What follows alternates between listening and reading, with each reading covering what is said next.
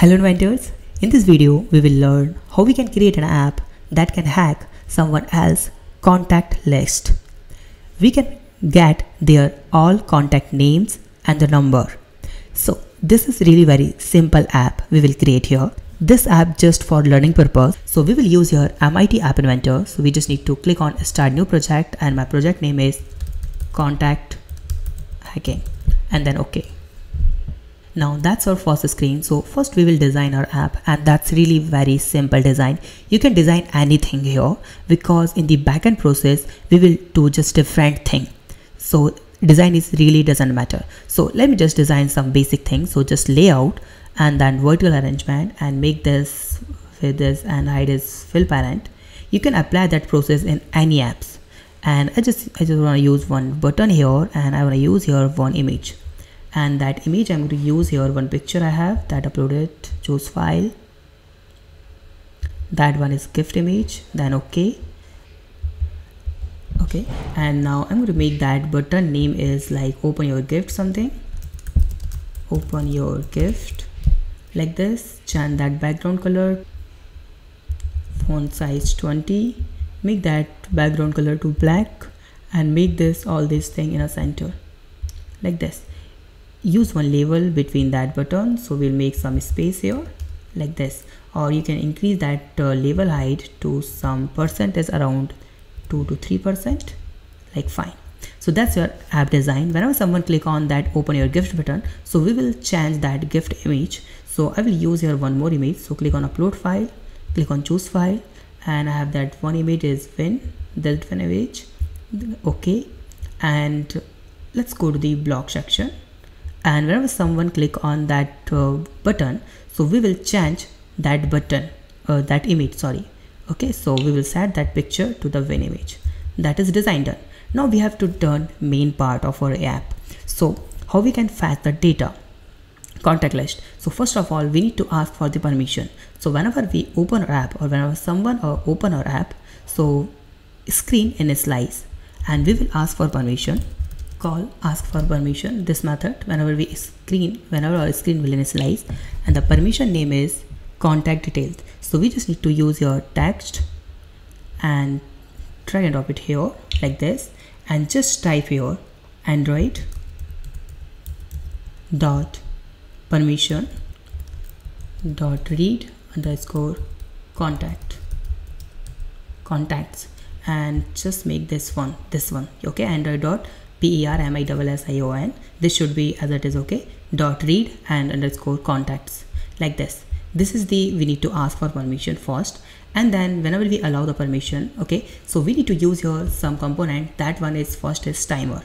Okay, so in the sensor option you will find the timer clock, this one, and make this timer interval is 3000, okay, like this. Cool. And now go to the block section, and we need here one more plugin here that will fetch the contact details. So we will use here that extension contact list, get all contact list. So just download that AIX file from here. You can download that version 2 also. So I will use here that version 2. Go to the MIT App Inventor, click on extension, click on import extension, and just import this here and import it. Just drag and drop that here like this. And now go to the block section here, and now whenever someone open our app, so we just need to call here one timer, and you'll see the when timer.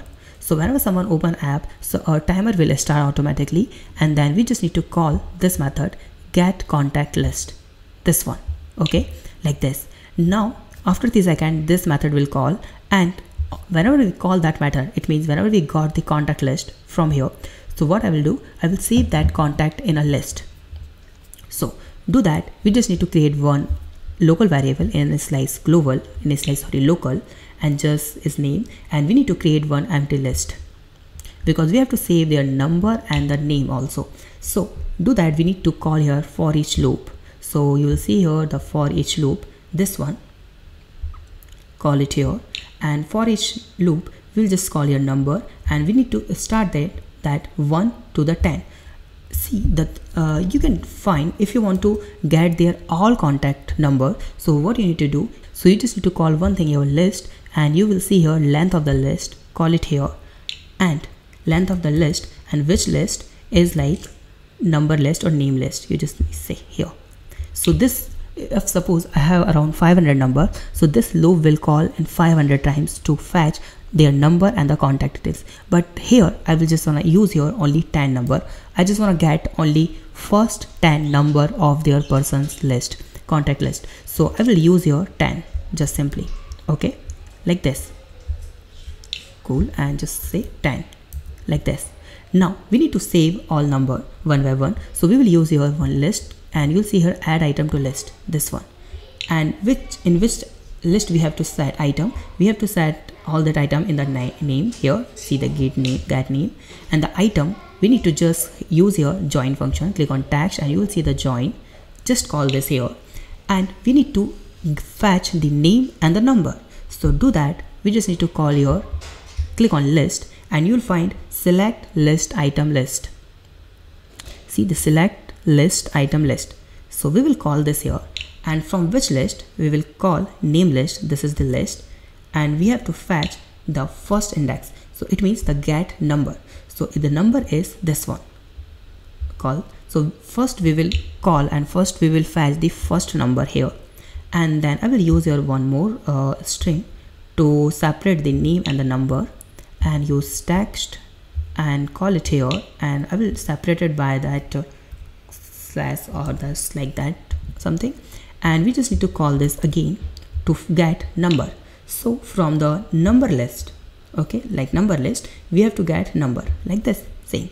Now we have fetched all these number. Now we have to save all this number one. So how we can do that? So we just need to call here, we just need to use here one list view. So go to the design, and we will use your one list view, this one, and you can hide that list. Okay, so I'm going to hide that one, visible off, so user will not see that list like this. Now we just need to call list view, and you'll find here set list view dot item, and we need to call this here like here, and we need to set that all from here. We need to set that local item list in here in this list view dot element. Now we have one list with the name and the number. Now we have to save all that data in the Firebase DB. So just open new tab and just type your Firebase. Go to the console, and you can you just need to log in with your Gmail account. Now just click on that add project here, and my project name is contact numbers, and then just continue, and then enable, then continue, then select any account, the coding bus, then create project. And till now, go to the MIT App Inventor, go to the design, and left side you will find here experimental, and just drag and drop that Firebase DB here. Okay, and then go to the Firebase console again. Now click on continue, and left side you will find here option of real-time database. Click on this, and we just need to click on here the create database, and then just next, and then just enable. Now you can see the rules option. Click on that rules, and now we need to enable all that. Just make it false to true, just make it true like this for both, like this, and just click on that publish. Now go to the data and copy that URL. Okay, just copy here, click here to copy that link. Go to the MIT App Inventor, click on Firebase, and you will see the Firebase URL. Just paste here like this. Now go to the blog section and click on that Firebase, and you will see the option of store value, tag and value to store. So we just need to store that value. So call it here in the last, okay, and in the tag we will use here any tag. Suppose if I just use here all contacts, something like all contacts, that's my tag, and value to store. So I will store that full list. So just save your list view items. So you will find your list view one.elements. So we will call this here. So we will save all list, all data in here like this. So let me just run this, how it's work or not. So go to the design, and now let's click on connect, and let's use AI companion. So here you can see that's our app here. So let me just show you my contact number here, that database, and you see contact hacking this, and you can see that 10 number that I have in my contact list is saved. See this one. We don't need to even click on the open your gift option because we have used here timer to fetch that contact details. See this here. Let me just click on open your gift. So you win something like that. You can do anything here. So let me just show you one more thing here. Okay, so go to the code here, this one. Let me just show you my contact details, okay, to prove you. So that's my contact details here, okay, contact list. So here you can see the AAA here, that's the 3 number. So what I will do, I will just call 3 loop here. So in the third number, you will find the number like 111, okay.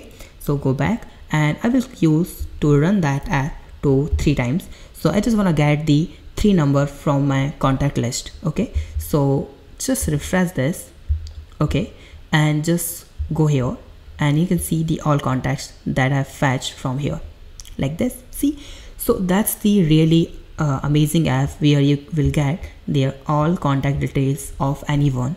So make sure please don't misuse this. This is just for a learning purpose to get the idea how other people or how other apps work like that to get your contact details. So this is really amazing. Okay, so if you need any help on that, so just comment on the video. I'll try my best to solve your problem. Thank you so much for watching this video. Please subscribe my channel, like this video and share this video. Have a nice day. Be safe. Bye bye.